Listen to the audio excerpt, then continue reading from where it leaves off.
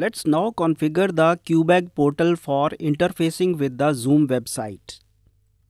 Log in into the qbag portal by using the credentials that you must have already obtained from us. When you log in successfully, you will see a home page. Scroll to the end of this home page and locate the Configure Zoom Meeting button. Click to open it, the settings page of the portal that will open. The first setting shows your server name in red color. This item is to be used in the first text box on the Start Meeting software. It is also to be used on the first text box of the Join Meeting software.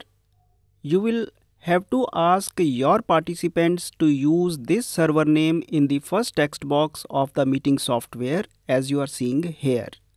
This is important. Your customers, your participants have to enter this server in the first text box.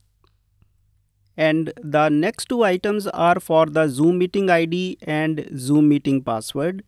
You have to enter the same values as shown in the meeting page of your Zoom account on the Zoom website.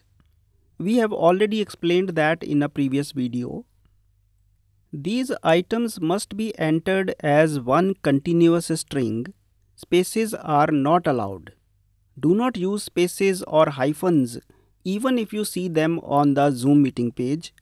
The hyphens and spaces are not allowed. Type them in a continuous single string manner. And after that, you can finish the other self-explanatory settings as per your preferences.